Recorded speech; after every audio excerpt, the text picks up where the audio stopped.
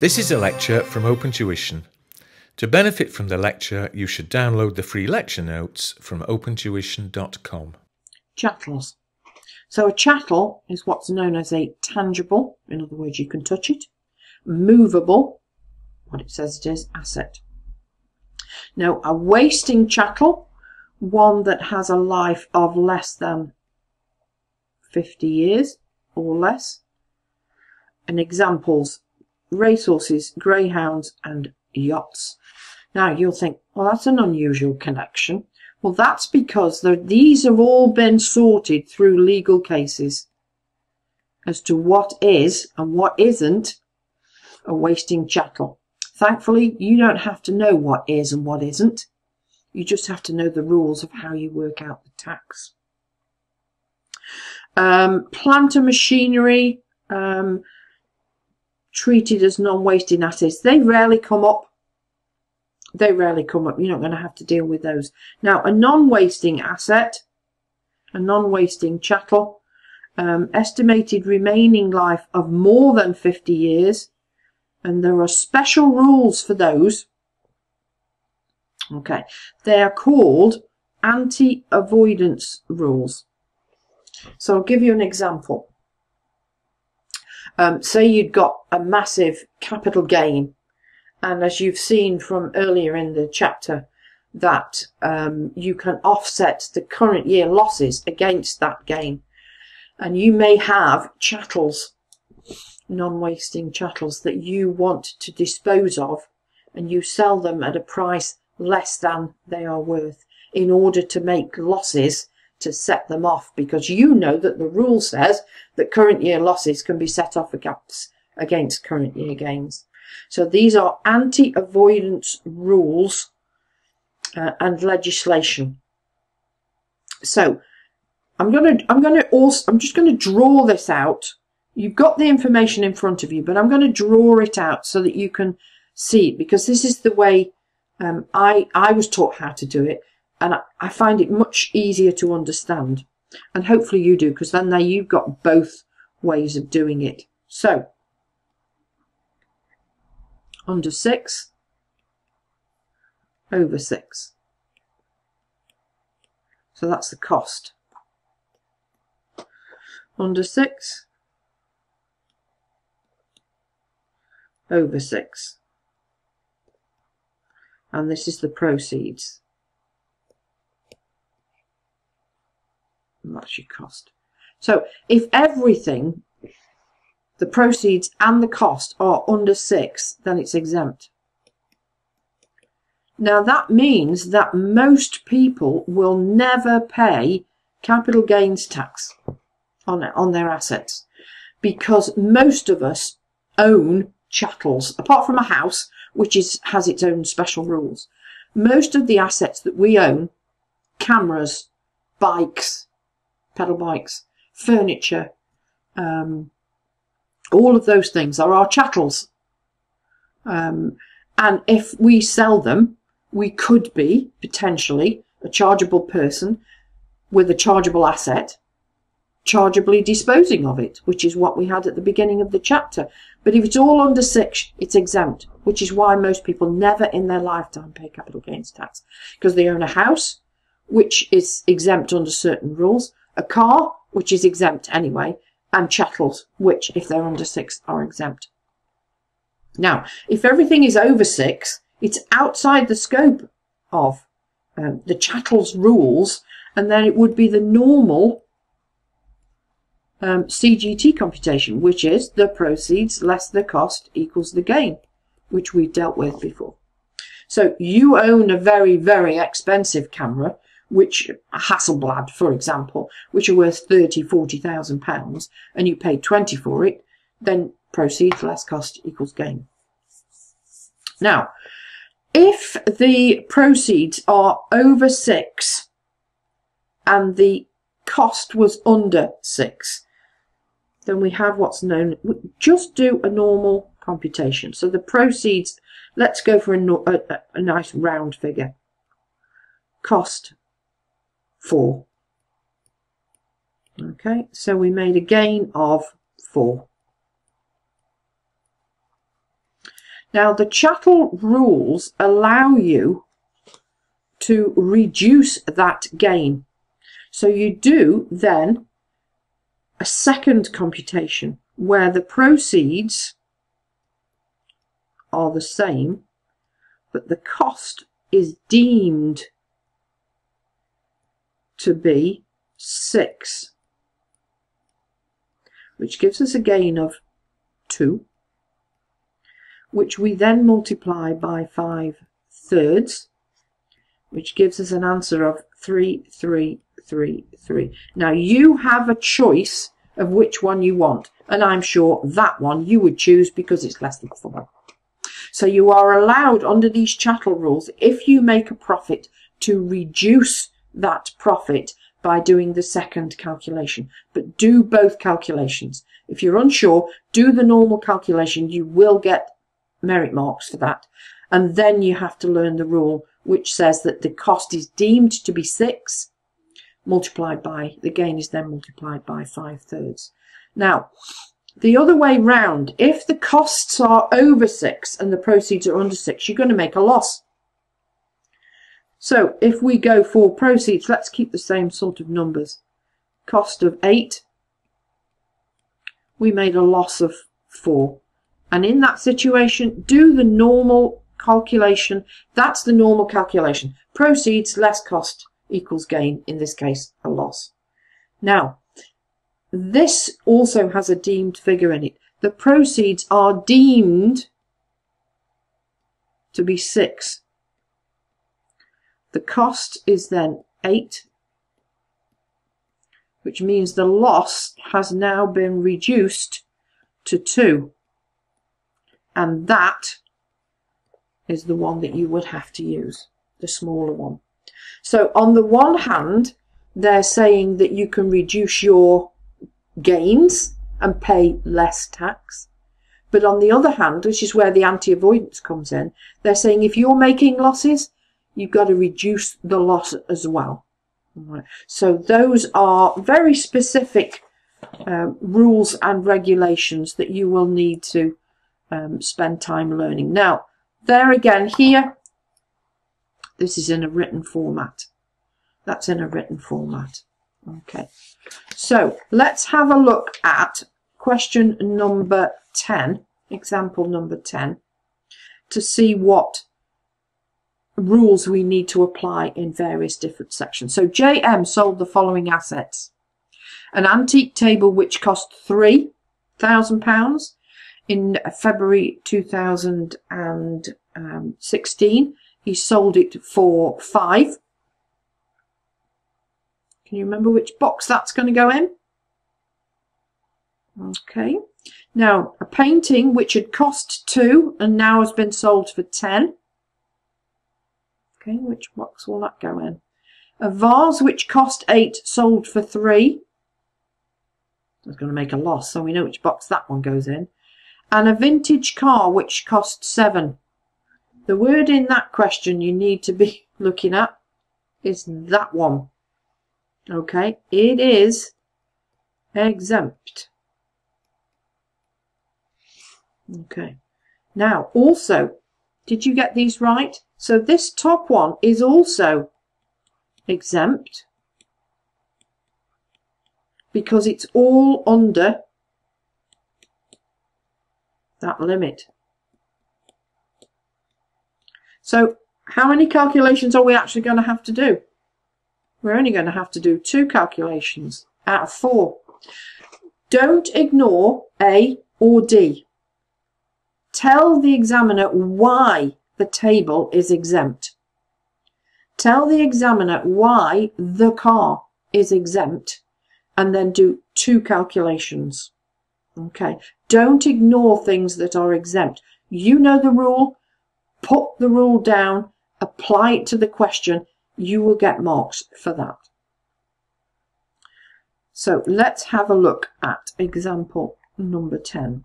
And again, here you can see the table is exempt because cost and proceeds are all under 6. And at the bottom, the car is exempt.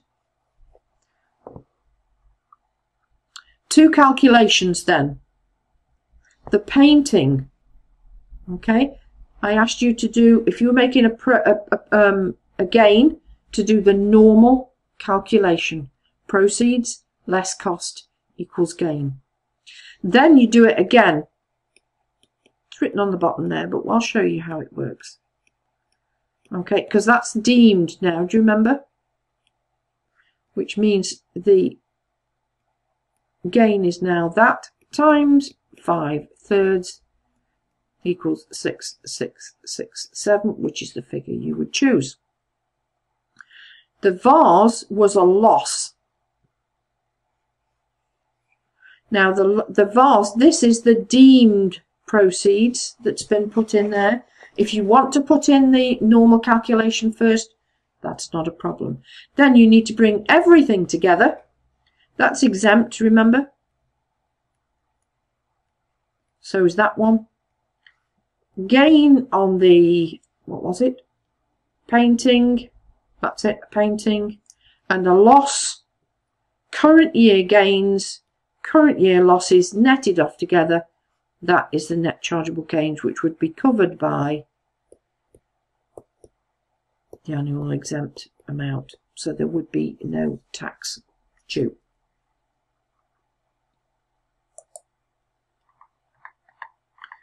Okay, other wasting assets. Now these are rare. I'd rather you spent time doing what we've just done with chattels than learning how to do this one. Okay. So the allowable expenditure wastes over a straight line basis over the lifetime of the asset. When a disposal is made, the allowable expenditure is restricted to take account of the asset's natural fall in value, which is a straight line basis, as it says there.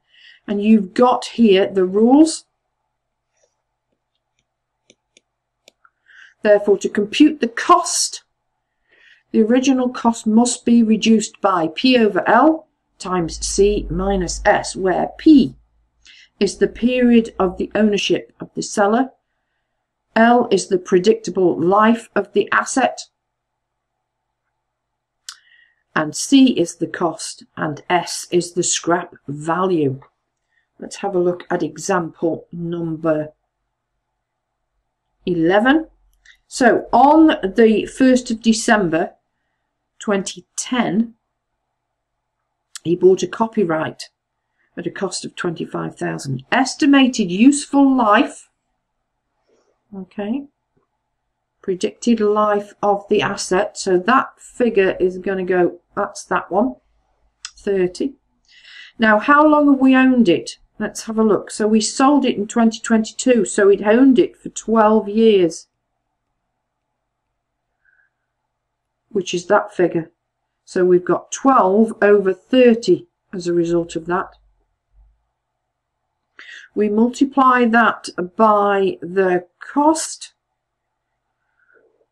which was 25,000,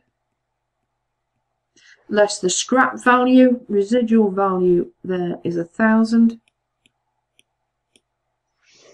Okay, so that's where we get all the figures from. Can you see where we get all those figures from? So the estimated useful life, L, is 30 years. We'd owned it for 12 because we bought it then and sold it then. So that's the figure that goes on the top. So 12/30ths. The cost we've got from the question, and the residual value we've got from the question. Let's have a look what the example shows us there. You see all those calculations? 12 over 30, P over L times C minus S. The cost minus the scrap value. So the proceeds were given to us in the question. That's the original cost. And we have to take account of the fact that it will waste over that straight line basis. So the only cost we can have against it is 15,400, which then gives us a gain of 22,000 £1,600. As I said, they are rare, but if you can remember P, L, C and S, well done. Now, new rules were brought into play regarding residential properties. So normally CGT is due on the 31st of January in the year after. So for 2022-23, that would be January 24. However, the revenue want tax paid on account within 30 days of the disposal of a residential property.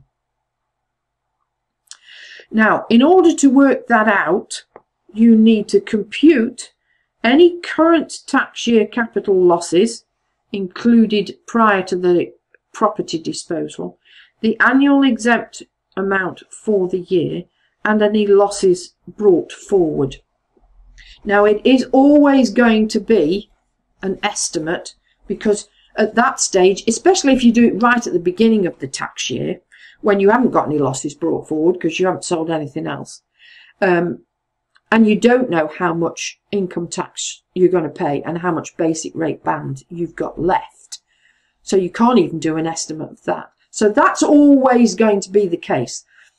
You would then make the payment on account, and then later the numbers would all be recalculated. And there's an example, an illustration here. So let's have a look at the illustration. So Lee is a high rate taxpayer. Ooh, big hint. Take the hints. Don't spend time working out how much basic rate band there is left. There's no need. They've told you he's a high rate taxpayer. So it's either 20 or 28%. Made the following disposals. May 2022, gain of 22,500 on the disposal of a painting. It's been done for you. That's the answer. A loss of 6 on some shares in July. In October, a gain on a residential property. So payments on account due. So when you're reading questions, these sort of things should be popping in your mind. Then the loss on some sale of shares in January. We've got to work out the amount of CGT payable, stating what payments must be made and the dates. Now, they're not telling you you've got to make payments on account, but they are hinting, okay, what payments must be made. In other words, there must be more than one, a payment on account and the 31st of January, and the dates. Okay, payments on account are made 30 days after the residential property is sold. So, as the property was sold on the 31st of October, we got to do a payment on account. Write that out. It is the rule, and the examiner expects you to know the rule. Write it out, and then what you've done here is you've applied it. So, proceeds. Oh, wait a minute. Payments on account, sorry. Gain on the property, less the loss brought forward, because that happened before, less the annual exempt amount gives you a gain, taxed at that because the question told you was high rate. That is your payment on account. And that is the date that it's due. Now, in January 2024, we've got to work out the rest of the capital gains. So that's just to work out the payments on account. That's not what goes on the tax return. This is what goes on the tax return.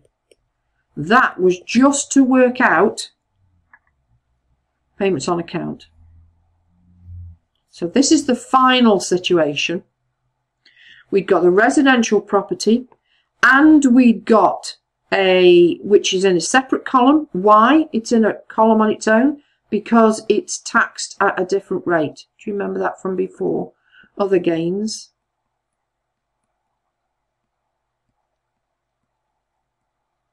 The losses all go here because this is taxed at 28% and this at 20%. So let's reduce the highest taxable amount we can. So put those in there. The losses, both of them now, and the annual exempt amount. That's going to be taxed at 28%. And this is going to be taxed at 20%. Add the two of them together, these two. So that's the 28%. And that's the 20%. Now he's paid payment on account. That's the payment on account. This is now due on the 31st of the 1st, 24. That could come up in a question because there's a lot of rules and regulations, a lot of hints, and a lot of not telling you what you've got to do, expecting you to know the rules and how to work them out. Okay, you may need to go through that illustration again. So we've come to the end of the chapter, and the two practice questions are practice question 24 and 25. And then we can move on to the second chapter on capital gains tax. You should be watching them in order.